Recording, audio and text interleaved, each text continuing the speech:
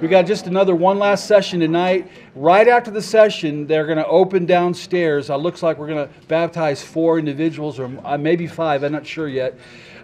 Everybody's welcome to come down and celebrate and praise the Lord. They open it exclusively just for us. We've done that every year. So one of the dear ones that got saved last year had not gotten baptized, so she's here to get baptized tonight. And so we're excited, and it is. It's part of the joy. And so we want you to make note that you know about that. Also tomorrow morning, if you want to come in 15 minutes early, 8:45 tomorrow morning, LA is going to be leading some worship time, and we're going to go into more than 12 seconds of prayer, okay? We're going to unleash some intercession and prayer, and warfare prayer, and so if you want to be in that, and you want to rage a little bit in the Spirit of God, and pray and do some stuff against the enemy, be here at 8:45, and then from there we'll go into my session. And if God just comes with great power, I'll be glad for Him to take over my session. It'll be better than my session. Okay, Father, we just thank You right now. I thank You for everyone here. And Lord, we just want to just simply offer up a prayer over this and just thank You for anybody in consideration in this area. And we ask You again to bless Douglas as he comes back here to lead in this last session tonight. In Jesus' name, everybody says, Amen. For this next session, if you forgive me, most of you know I have an artificial leg. I had cancer when I was 15. And frankly, due to the Lord's work in my life and the prayers of a lot of my family and friends, I'm here today. So I'm going to kind of sit down. That's okay. Praise be to God, because I guarantee you I had less than a 10% chance to live back in 1969 when that happened. So I like to think that there's a reason for me being here.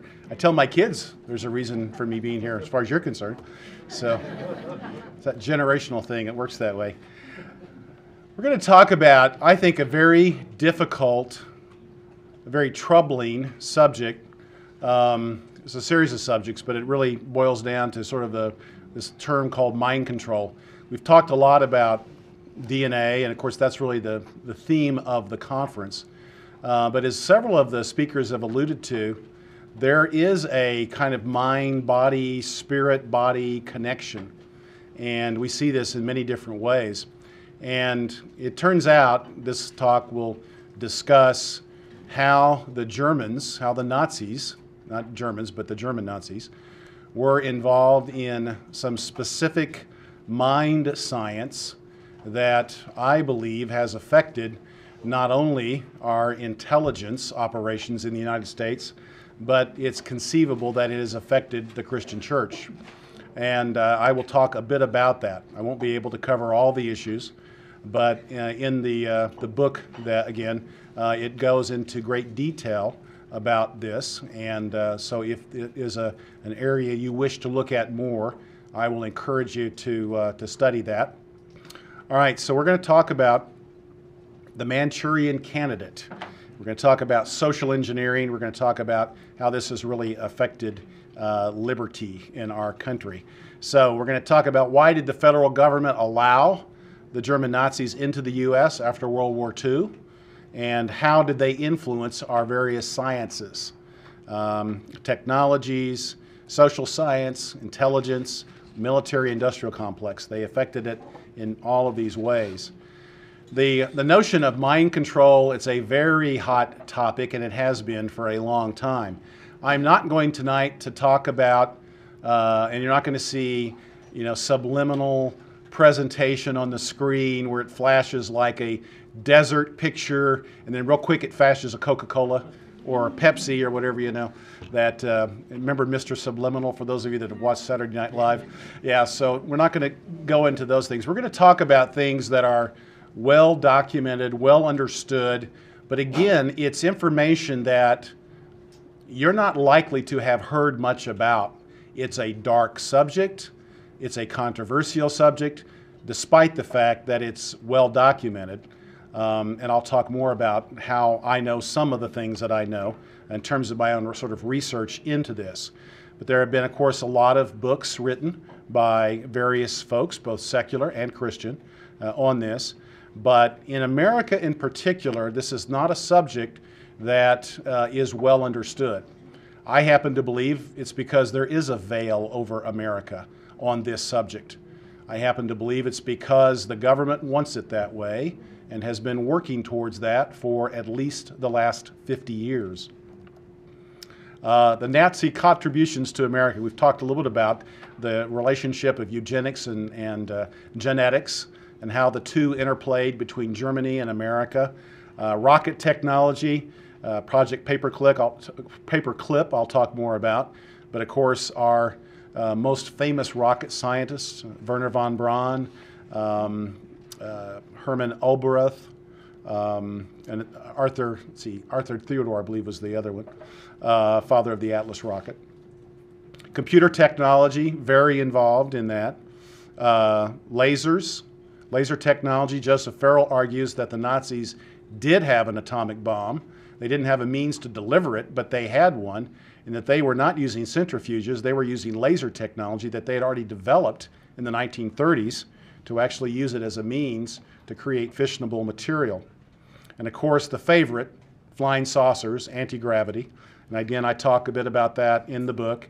The theory that I have, and I think even LA, who's really the expert on this, agrees that it's probably the UFOs may not just be demonic deception. It could, in fact, be technology that may have been developed initially by Germany, may have been sort of moved into the Soviet Union or into the United States. That's actually how I opened the book. Talk about the 1952 Washington flap. You hear a lot about Roswell, but you don't hear about so much the Washington flap in July over 2 consecutive weekends in which UFOs were legion over Washington, D.C. They were chased by Air Force jets. The largest single press conference occurred right after that. Don't hear about it anymore, though, do you? No. We'll talk a bit about remote viewing. We'll talk about social science, psychological programming. All right, the gentleman asked the question about the financing of the Nazis. Theodore Roosevelt called them the robber barons, the Treaty of Versailles, the financiers of the world bankers, essentially saddled on top of Germany at the Treaty of Versailles. Huge debt, reparations for World War I. This really led to the instability in Europe, and ultimately, it's argued, led to the German resistance and, in effect, revolt against those reparations. And at the core of that was the Union Bank Corporation. Fritz Thyssen was a German involved in that, as you see the article there. But so was George Herbert Walker, the father of Barbara Bush, and Prescott Bush, the father of George H.W. Bush, Bush the Elder. They were involved in the Union Banking Corporation. It was eventually the assets of the Union Banking Corporation were confiscated in the early 1940s during the war. Why? Because they were financing the Nazis. All right, a future president would come from the Bush family. Now, I'm a Republican, so it's not like I'm a Democrat, but it doesn't matter whether you're talking about Republicans or Democrats. Essentially, there is in effect, elite fascist sort of backbone of this country, and it has been influential in running what happens in America. As I talked about, you may not know this, but the American corporations were building, the Union Bank Corporation was financing a massive industrial park in Poland. They had railroads coming into it. They had barges coming into it from one of the rivers there. It was Auschwitz. Hitler turned around and turned the industrial park into the single biggest death camp, Auschwitz. American corporations built it. They financed it and built it. I talked about Ford, GM, IBM. Ford and GM have actually apologized for their role in the Holocaust and in their role in the support of the Nazis. It's interesting, IBM has never officially apologized for its role in the Holocaust, yet it was right at the center of the Holocaust. Well documented in the book by Edwin Black, The Nazi Nexus. All right, and so he said, with IBM as partner, the Hitler regime was able to substantially automate and accelerate all 6 phases of the 12-year Holocaust: identification, exclusion, confiscation, ghettoization, deportation, even extermination. For IBM, Hitler's Reich represented an immense source of profit. Beginning in 1933, the Reich became IBM's single largest overseas customer. The plan for Nazi immigration, we talked a bit about the rat lines. In August of 1944, there was a meeting amongst the 6 top German industries or corporations, including Messerschmitt, Volkswagen, IG Farben. IG Farben, in fact, was the center of the Nazi military-industrial complex.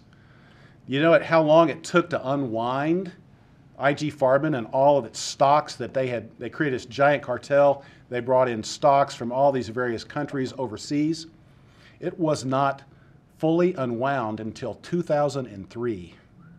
It took over 50 years, almost 58 years to unwind it. All right, why? Because there was a lot of American money in that. So we're not going to lose that money. We're not going to lose that stock. We're going to figure out a way to get it out. But anyway, there was a planning session, and Martin Bormann, who was Hitler's, by this time he had become Hitler's second in command. He was the chairman of the party.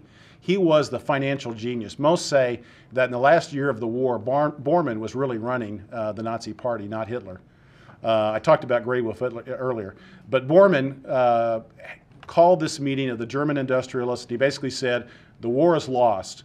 The Allies have just landed. They're going to beat us in France. They're going to march across Europe. We have to have a different plan. So our different plan is we're going to infiltrate the capitalists in the West, in Europe, in America, in South America. We're going to move our monies, literally, $1 billion or more in money that was moved from German banks through Swiss banks into Argentina banks, into American banks, as we talked about. I just showed that article about Fritz Thyssen and his money in American banks. This was the plan for the Fourth Reich, and this plan was implemented. An English correspondent in 1944 wrote that the Nazis are already planning for the next war. They are already moving monies out of Germany into the nations of the West to finance the Nazi party and what will become the Fourth Reich. Great story, don't have time to talk about it, but it's very possible that the Nazis found the Templar treasure that was potentially, and the history seems pretty good, I've read in several accounts, that was stored in southern France in what's known as the Languedoc region, the Cathars, which were the enemies of the Catholics. There's this whole interesting conspiracy theory about the Catholic Church, the Templars, the Cathars. Don't have time to talk about it, but fascinating story. I do talk a bit about it in the books. The rat lines we've talked about, the Catholic Church, the Perones in Argentina, a massive plan to move the Nazis out of Germany and into the West. New York Times, this is well documented. I cite a number of articles. A lot of them broke in like 1995. But like even here, I talk about the New York Times in the 1950s, that Nazism is not dead in Germany. Given the time and opportunity, a form of Nazism could again rise to power. Materially speaking, Nazism was smashed into a pulp by 1945, but the vigorous roots remain. John Loftus worked in the Department of Justice. He wrote a book called The Belarus Secret that was part of a 60 Minutes program that Mike Wallace, his father, actually won a Pulitzer Prize on, telling the story of how many Jews were killed in Belarusia and White Russia. Here are the White Russians, the Belarusians. Loftus talks about that. But as they often say, it's not the crime, it's the cover-up. The government, American government, was instrumental, not just the Department of Justice, but the Department of State, the military, and the intelligence services, all conspired to bring the Nazis into America. There were laws that were passed to limit how many Nazis came in, but the military and the intelligence services figured out ways around these laws. Loftus talks about in The Belarus Secret, and by the way, he has newly declassified documents in his 1912 version, many that the government would not allow him to published. They were government documents, but based upon like the 30-year rule or the whatever that rule was, and Freedom of Information Act, Loftus was able to publish many of these things. For instance, Churchill and Roosevelt had an agreement.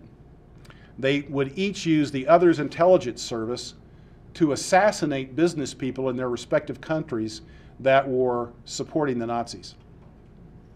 It's in government documents. So in effect, Roosevelt hired James Bond to assassinate certain American businessmen in New York that were too pro-Nazi. American CIA, or in effect OSS, because that's what they were known as before in the war, were involved in assassinating British people that were too favorable or too friendly with the Nazis. So the USA knew of the Holocaust. Roosevelt got weekly reports. He knew of it. He knew it was happening. The Jews were expendable. I talked about the assassination. The New York Times was set up as a channel for disinformation for the CIA. I talk about a lot of quotes, how they were supporting, saying things to support the communist revolt and revolution, how the communists were good people. There's no starvation going on in Russia. That's not true. The New York Times published all sorts of reports providing the American public with disinformation about what was happening with socialism. All right. Oh, the Muslim Brotherhood. Muslim Brotherhood was involved and was started. It's supported by Hitler. Started in the 1930s. Very involved in fact, the Mufti of Jerusalem met with Adolf Hitler. So there was a significant conspiracy between certain Muslim parties, very fascist. Of course, we continue to see that even today. It lives on. I don't think I have a slide here, but I talk a bit about how Israel was actually not a country that America or the British obviously wanted to have happen. The petrodollars were with the Arabs, and that's what they wanted. That's who they wanted to survive. So the Jews had to fight against America and the English both. Talked about the Catholic Church and the rat lines. Allen Dulles, Dulles International Airport, Washington, D.C. Been there many times. There's a bust of Dulles in the lobby. I've gone up and stared at it kind of with an evil eye. At the end of the war, 22 intelligence groups were rolled into the CIA, the head of Office Policy Coordination. Henry Kissinger. How many of you have seen Dr. Strangelove? Who is Dr. Strangelove? Henry Kissinger. Henry Kissinger in the 1950s, his job working for Allen Dulles was to plan World War III. His job was to plan, he was an avid anti-communist. And of course, remember, Dr. Strangelove was talking about launching a nuclear war. That's what we should do to defeat the Russians. So a lot more detail there. Again, there's Werner von Braun. That's his team of 104, I think it was, rocket scientists from Peenemünde, which was the German rocket science, the secret rocket science lab in northern Germany on the Baltic Sea. And von Braun brought his whole team over. There's a whole story I go into about von Braun. I talk about the space, what's called the secret space program. I talk a bit about that, rely upon the research of a lot of other folks. Sometimes I just compile things and try to make it readable, because it's very difficult sometimes to extract this information. But the concept of what was really going on with NASA, the conspiracy and the fight between the Masons that were very much involved in NASA versus the Germans. That's a big story. The paperclip, Operation Paperclip, comes from the dossiers of the German scientists. There was a limitation, supposedly a law of 100 that was passed. Truman would allow 100 Nazis to come in. The military figured out ways around it. They created this thing called Operation Paperclip, where they invented dossiers saying that this person was not a Nazi or this person was not dangerous, even though they might have been instrumental in death camps in World War II. Now I'm going to zero in on the mind control issues.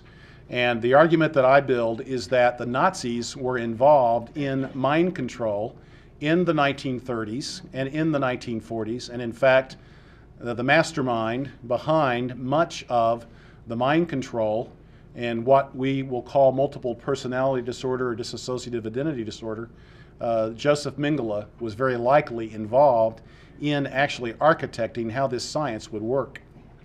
There's, of course, a tremendous amount of research that's been done, many, many books. I've read too many books on Nazi and the occult. Ugh, it's dark stuff. But at the end of the war, there was a group of Nazis. It was a program called Dr. Greenbaum, German for tree, and it was the tree of the Kabbalah. And a strong argument that the concept of the Jewish Kabbalah, this mystical religion, was involved in Nazi ideology. But specifically, the Nazis were experimenting with what we've come to call remote viewing, clairvoyance, using it as a means of intelligence gathering, being able to see clairvoyantly, which clairvoyance means clear vision, be able to see what was happening. And of course, there were things going on in Britain, not so much in America. We're too scientifically minded. We were not really into the occult at that time. All right, but these projects eventually, Project Artichoke, Bluebird, MK Ultra, were fed, I believe, by a lot of the original work that was done by the Nazis during the war. And as we'll talk, eventually this worked its way into remote viewing. And I'll talk a bit more about that as we go. Remote viewing in the U.S. intelligence, the two American physicists, Hal Puthoff and Russell Targ, very involved at the Stanford Research Institute, military intelligence that was done at SRI. This became a big issue at the end of the 1960s, the Woodstock, the hippies protesting, worried about how Stanford had gotten too involved in the military-industrial complex. But what was going on was, again, this looking at remote viewing as a means of using extrasensory perception, ESP, as a way of gathering intelligence. A gentleman named Ingo Swann was sort of the father of RV. RV was a very specialized, I call it sort of clairvoyance or mediumship in lab coats. Yeah, there's a lab coat on earlier. But it was a very scientific setting in which the remote viewers would be set in a chair, and they would be, sort of like, almost like elevator music played in the background, but very quiet, meditative. And they would be given information where they would go off and they would find, based upon coordinates, where certain information was. If they were trying to find an American general that had been kidnapped, that happened in one of the instances. Many, many situations associated with remote viewing. I'll talk a bit more about that. But it was a technique that was developed in depth by the American military in the 1970s. Derek, you and I've talked a bit about this on your radio program. Men at Sterrett Goats. Who was the guy that? General Albert V. Stubblebind. Yeah, General Stubblebind, also known as Spoonbender. Yes, because he was very intrigued by Uri Geller. Yeah, and bending spoons. Yeah. So, but anyway, The Men Who Stare at Goats, that movie was based upon some of this early work that was done in the military in the 60s, but eventually blossomed in the 70s into, in the defense and military intelligence, in an actual program involving probably about a half dozen individuals. I talk in detail about the remote viewing. I also talk a bit about remote viewing as a means of space exploration, which is being done and has been done now for, the past 25, 30 years. So we have been looking at Mars. We've had remote viewers inspecting Mars for some time, and it all plays into the hype surrounding whether there's intelligence on Mars or has been intelligence. And that's the subject of a future book I hope to have published this summer. So these are the cast of players, the key people in the MK Ultra project. Dr. Sidney Gottlieb ran the project. Dr. Cullen Ross has written a series of books. There were something like 149 projects, sub-projects in MK Ultra. MK Ultra ran for at least 10 years, probably more like 18 years, in the 1950s and 1960s. LSD testing, I think I talk a bit more about the LSD testing, but Gottlieb was probably the first person to use LSD to kill someone. He did do that, and eventually his family was awarded $750,000 in the 1995 Clinton hearings, which I'll talk a bit about. Dr. Jolly West, he was a particularly evil guy. A couple of these guys turned out to be from Oklahoma or in Oklahoma. Jolly West, one of his claims to fame, not really, but he actually killed a pachyderm at the Oklahoma City Zoo, giving it an overdose of LSD. He was a chief scientist. He was involved in interviews of Timothy McVeigh.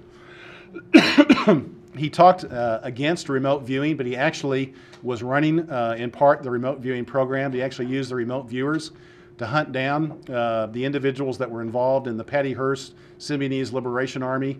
That whole story, you may recall Patty Hearst. Those of you that are older, younger folks don't know about this, but this was a very famous rich heiress that was kidnapped and brainwashed and was involved in a robbery of a series of banks, if I'm not mistaken.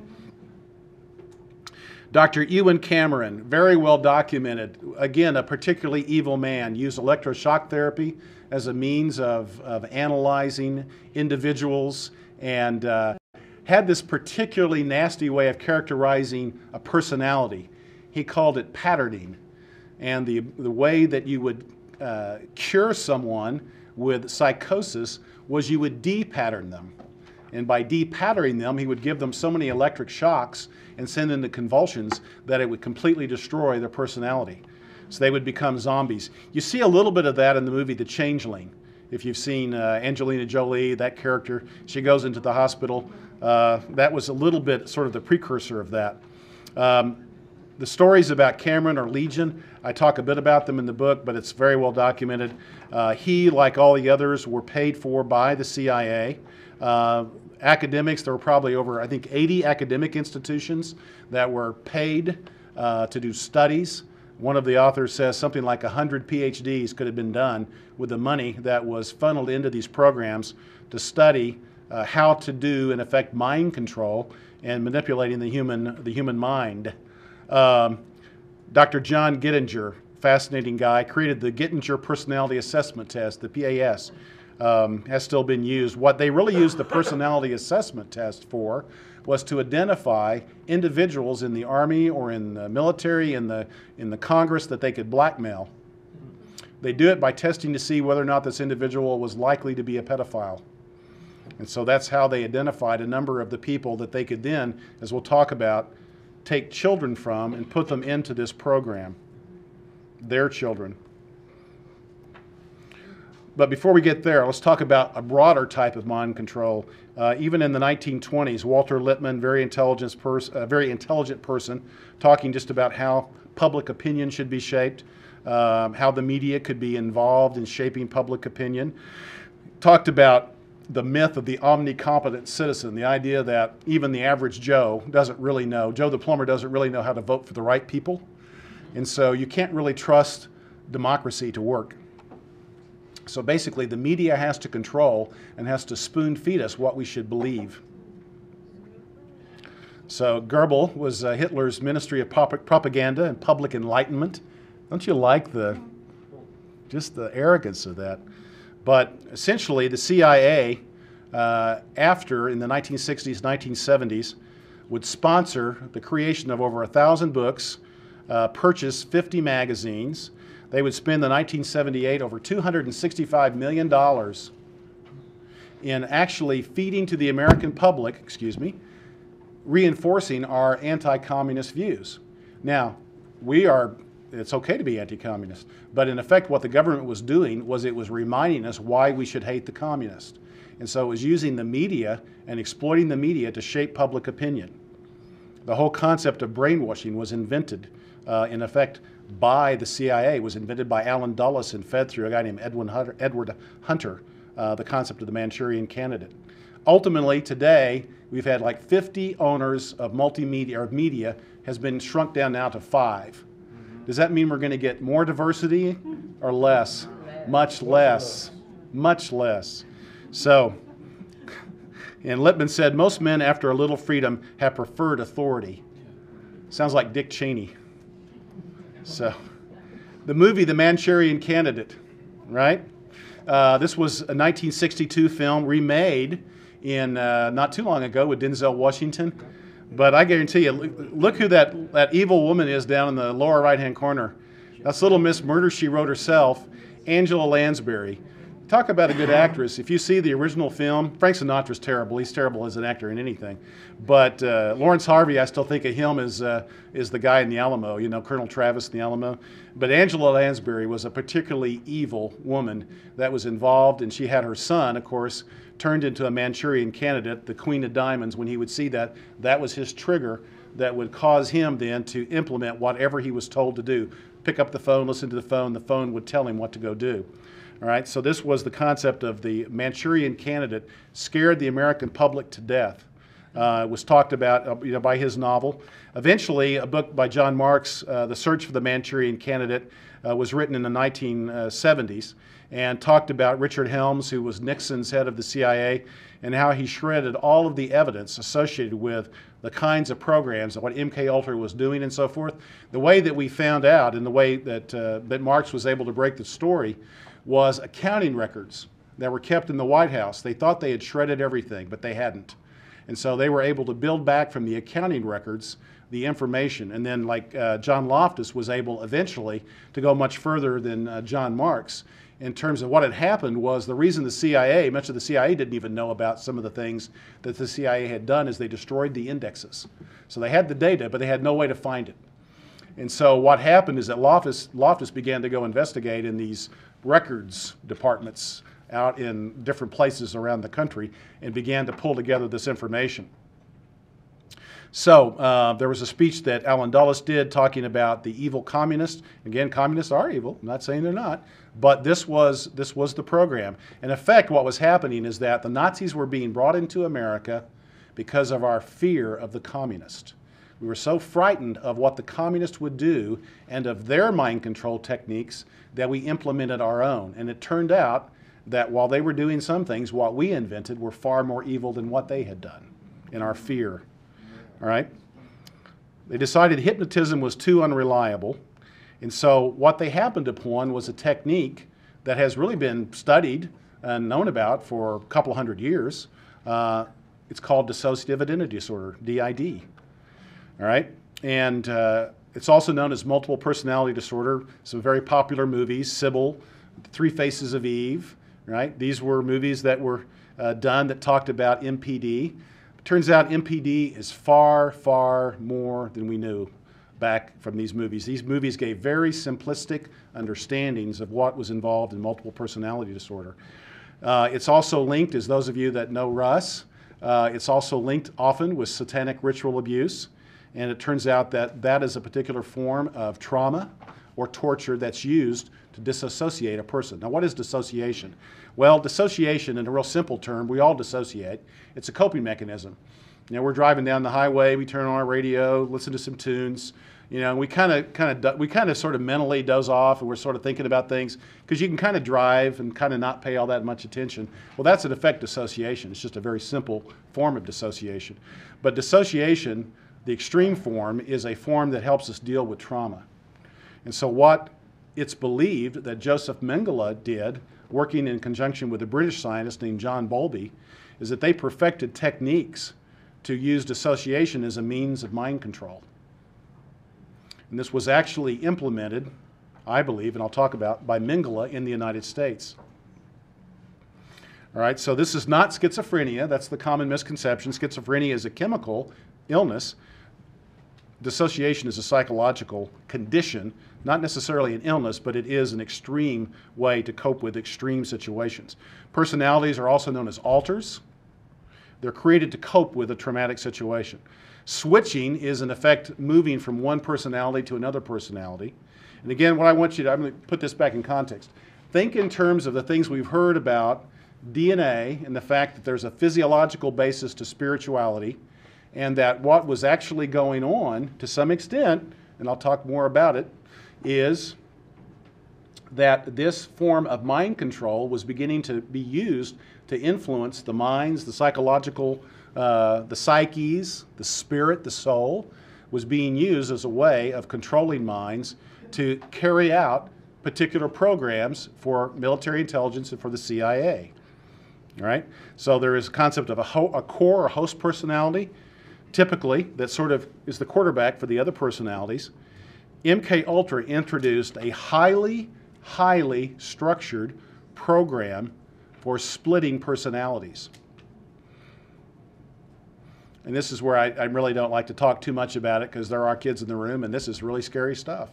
But systematically, it's been well documented that the American government took children using Gettinger's personality test and they put them into this program.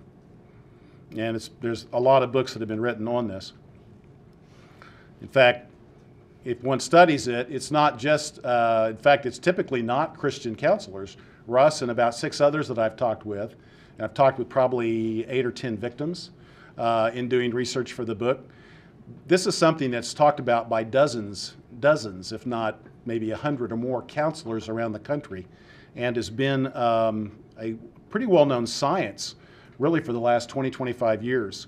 So a number of books that I've read that talk about dissociative identity disorder, how does it happen, why is it there, and it's agreed by most of the counselors that satanic ritual abuse is a real phenomenon, that it does occur, it occurs a lot. We're not talking about dozens of cases, we're talking about hundreds or thousands of cases. And as Russ would say, and I don't think he would mind me saying, it's not just a first generation, but many times the programming that's carried out is for parents to use the programs to actually control their offspring and using satanic rituals to manipulate down to the next generation and beyond that. That's why the numbers can be enormous that have been affected by this technique. This one scholar says that perhaps 1 to 10% of the U.S. population is diagnosable as DID, that the coping mechanism is too extreme. A lot of folks do not know that they have been influenced by some type of abuse. There are many people in the United States. The numbers, I hate to speculate, but it's probably thousands. Russ uses the term millions. I may not be quite that bold, but it is far more extensive than we know.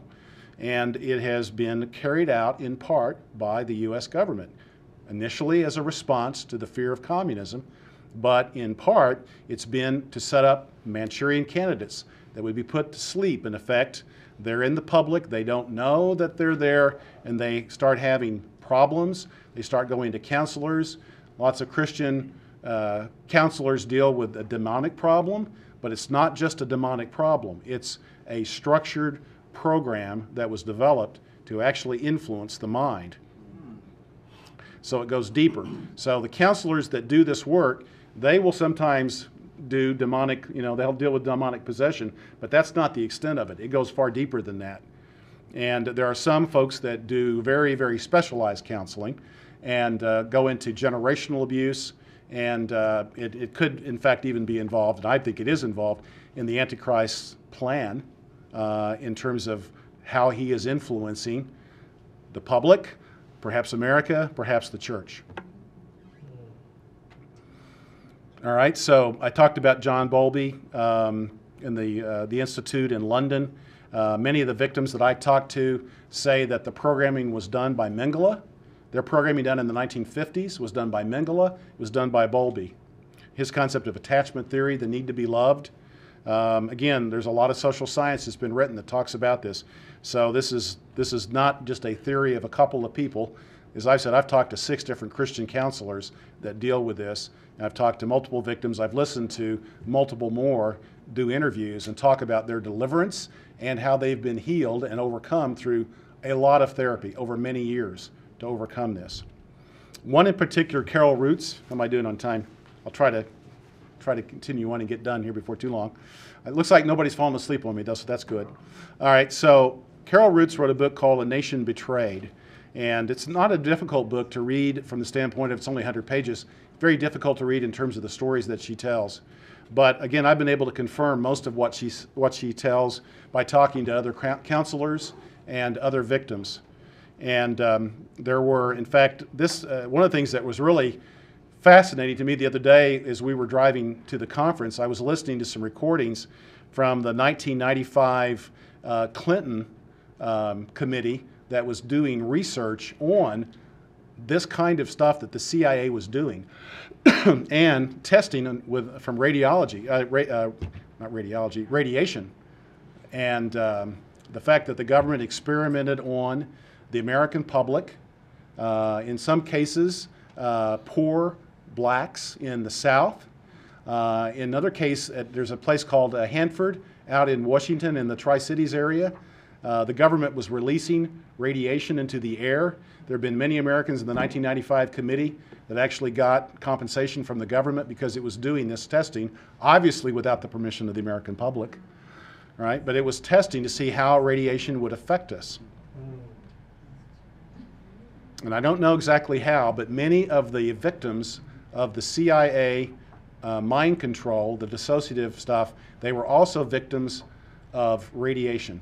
And I don't know if there was something connected there between the radiation that they were being given and the mind control that was going on. 1992, a landmark study was done, our presentation was given by Dr. Corey Hammond.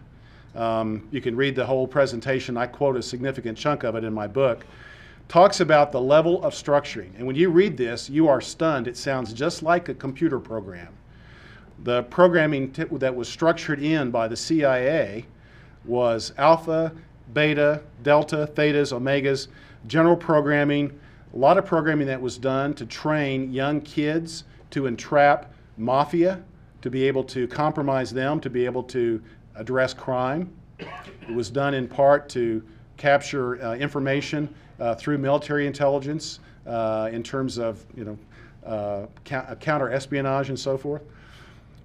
The programming that was done in these people would also include an Omega program to self-destruct. They had programs to back up the information that they knew.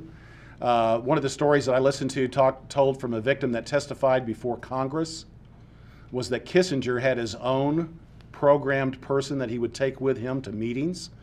He used her created photographic memory, almost like a laptop, to be able to draw information out of this person when he would go to meetings. And so just phenomenal stuff. The books out there, they're difficult to read because the stories are very harsh, but it's well documented and it's in many, many different volumes. So I talked about Mengele and the twin studies. Again, most of the victims talk about Mengele, that he was involved, he was at the heart of this original work that was done in Auschwitz.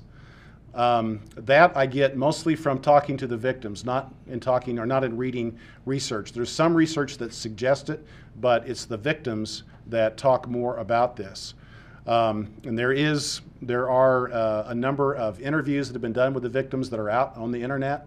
Doug Riggs, I know your site has a number of these interviews. The victims are not just in one particular counselee's group, but they're in many groups. And they all talk about the fact that Mengele was involved. There's a Dr. Green, a Dr. White. These are different individuals. Dr. Green was Wilson Green, who was part of the Edgewood facility in Maryland. He was Dr. Green. And then the question was, Mengele really in America? There was 1992, there was a study that was done. The Office of Special Investigations, the Department of Justice, released a report about was Mengele ever in America, let alone was Mengele a contractor to the American government. The study basically says nonsense, he was not ever in America. The witnesses, and there are dozens, say very different things. We know from Mengele's biography, the most accepted biography of Mengele, that was done by Gerald Posner, that there's a gap in his diary from 1949 to 1959. And it appears to be during this time frame that Mengele was in America frequently doing programming on these victims.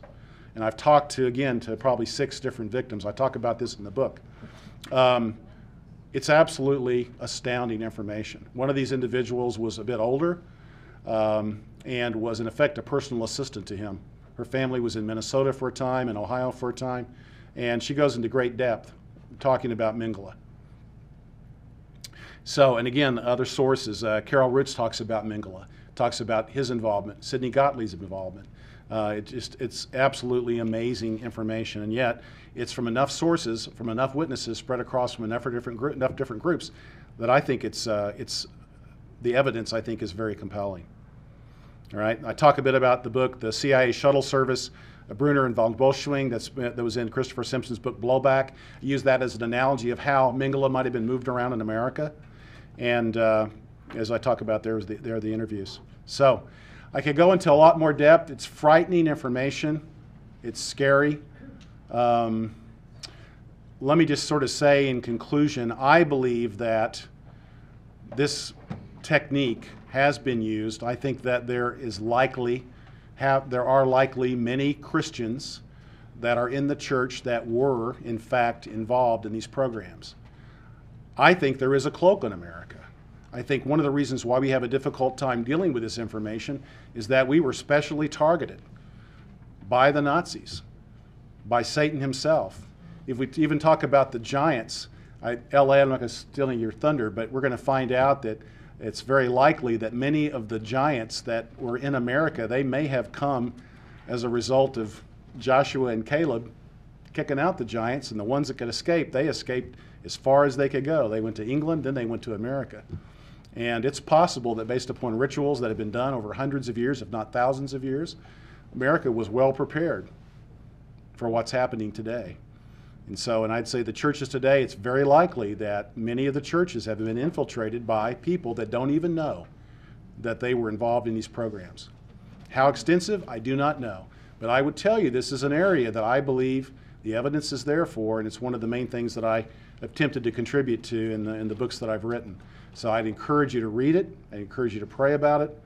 I think that what we're up against is more than just the DNA issues, but I think we're clearly against the DNA issues. I think we're dealing with a lot of other spiritual issues that are enormous. They're very powerful, and they should cause us all to be much more conscious about our walks spiritually. I think we are in the end times. I would encourage you to think about what this information means to you, to your church, to the people around you. I don't know what all it means. Still too early in my own understanding of it, but I'm convinced that it did happen and that it is true. So with that, let me answer a few questions. There's a few questions, and then we'll go to a general question session. All right? Any questions about this? Most of you have kind of stunned looks in your faces, and believe me, after going through this myself and then talking with some of the witnesses and the survivors, believe me, there's far more in the books that if you choose to read them, you will be astounded. So, yes, sir.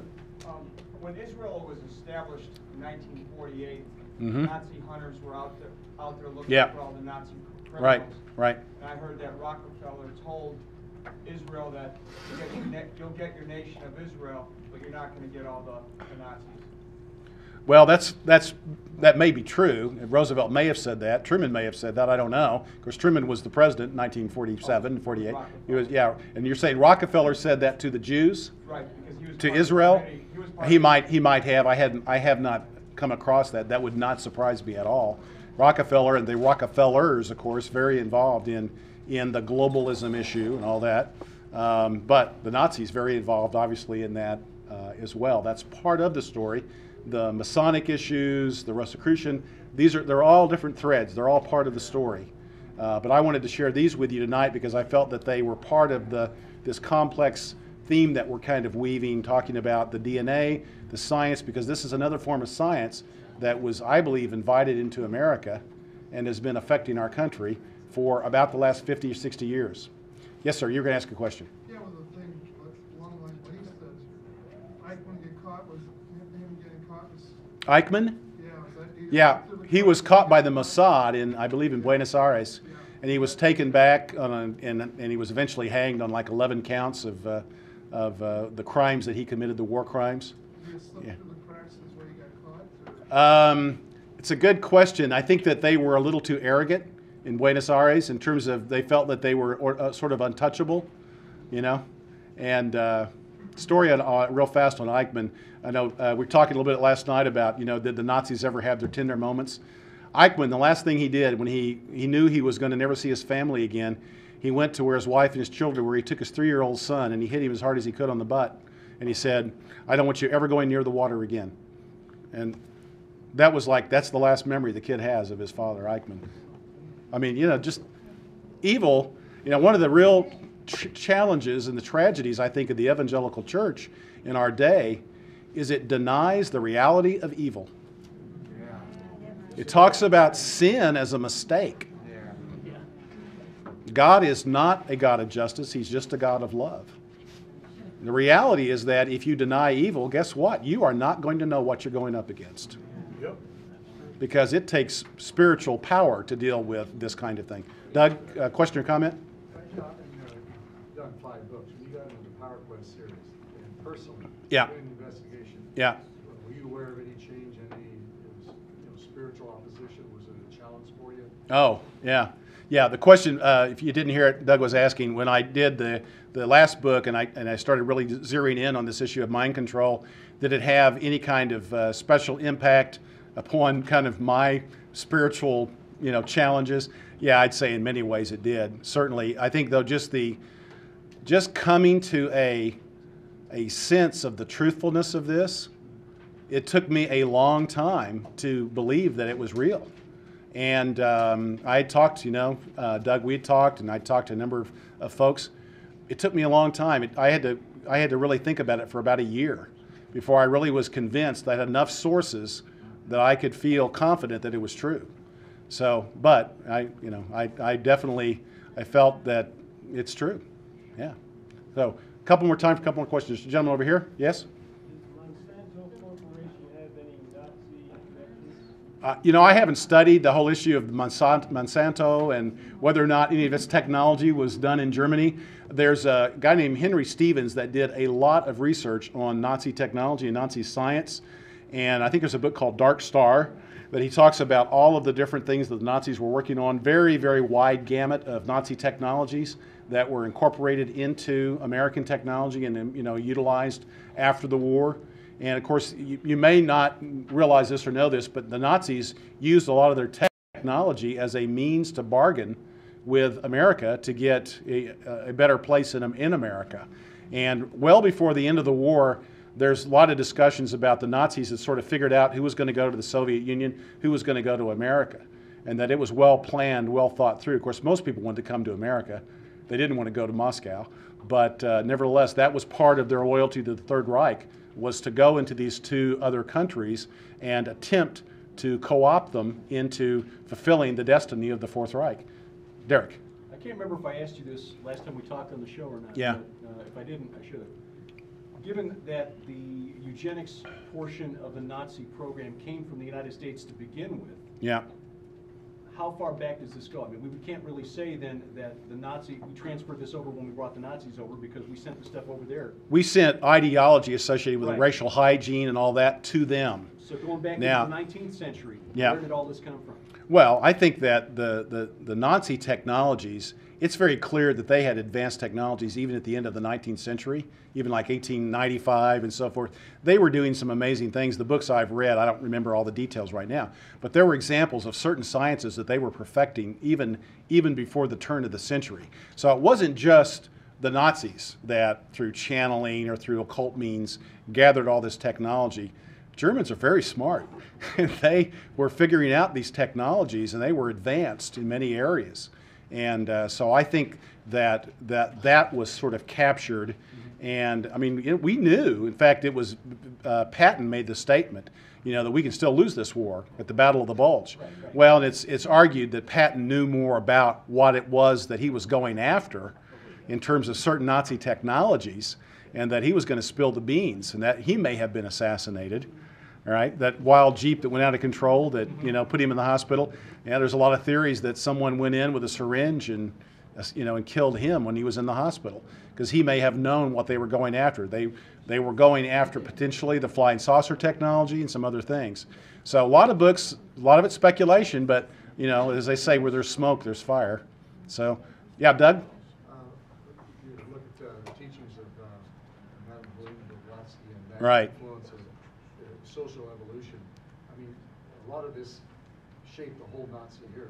Yeah. If you believe in the social evolution, Yeah, thank you. go into eugenics, Yes. call out the undesirables, to Right. create the race that you want, right? Yeah, thank you. Yeah, you're jarring my memory. Better answer for Derek's question about how far this goes back. In America, certainly you had the Theosophical movement of Madame Helena Petrovna Blavatsky and Henry Still Olcott, who was her traveling companion. You had, their thing going on in Manhattan in around 1885 and all that.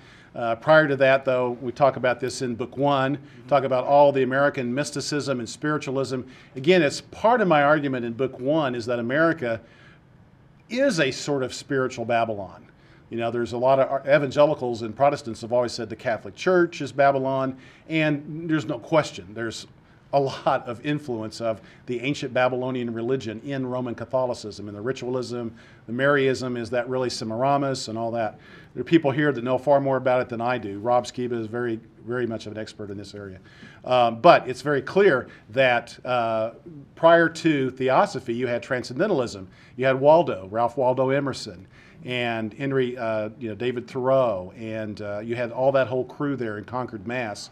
It's been argued that without Transcendentalism, the Theosophical Society could never have caught hold. And almost all of well, not all, but many of the German leaders were, their bedside reading was Madame Blavatsky. And that she was very influential in their thinking. The secret doctrine, the secret plan, it was Atlantis. The root races, the racial hatred that stemmed from the demigods that were in Atlantis. And so all this stuff is all connected. In some extent, Satan's very smart, but he's not necessarily all that original. Some of the same ideas just keep working again and again and again. So, yes, ma'am, question. Eric Von Braun. Yep. And we saw him it was on a show. Yep. And they asked him how, because he didn't have a lot of schooling to go to rocket. Mm-hmm. They asked him how did he do it. He said they had help. From extraterrestrials. That was inferred. That's what he inferred. Yeah, the question is, where did you get all this great technology, right? And he said, tongue-in-cheek, we had help. And the inference was that he had help from some type of super agency beyond space-time, right? And so some people interpret that as extraterrestrials, and some people interpret that as demonic forces. So, yeah. And I do, in the first book, I do a lot of study on the history of the occult in Germany and how that influenced America. And again, the argument is that America has had an obsession with the paranormal going back for hundreds of years, going back to the beginning of Jamestown and Masonry in Jamestown. And it was was funded by Francis Bacon, a Rosicrucianist, and so forth. So, yeah. Doug, last question or comment, and we'll conclude. Eugenics may have been important from America, but what the Germans brought in with their occultism, yes. I think that's far more toxic. Yeah, there was American occultism, and then there was certainly German occultism, and there was the Thule Society and the Vril and all of those things that were really diabolical. Dietrich Eckart, the stuff he was practicing, the book The Spear of Destiny talks a bit about that, and Hitler's experimentation with mescaline. Goodrich Clark denies that. He doesn't believe that most of it's true in one section. Then he says other things in another part of the book that tell you, oh, wait a second. You've just admitted that these guys were occultists, and they were significant occultists, so why do you think that certain others weren't influenced by it? Why do you think Hitler would let, Heinrich Himmler run loose and build up the Ahnenerbe to 20,000 plus people doing research on folk myths and, Thor and Odin and all these crazy pagan myths? He obviously was supporting it. He could have said no. He didn't want to say no because he believed in it. So, Russ, I should stop. All right. Thank you, everyone.